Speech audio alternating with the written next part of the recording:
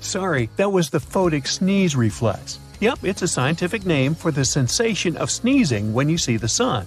But you can also call it ACHOO, the autosomal dominant compelling helio-ophthalmic outburst syndrome. And I don't get paid extra for big words like that. Apparently, between 10 and 35% of people experience sun sneezing, but nobody really knows why.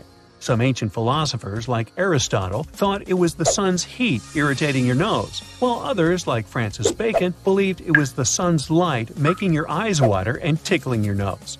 The current theory is that bright flashes of light can accidentally stimulate the trigeminal nerve located next to the nerve attached to your eyes. Your body thinks something is irritating your nose, and, wait for it, you sneeze. And if anyone asks why you're sneezing at the sun, just tell them it's because your trigeminal nerve and optic nerve are having a party.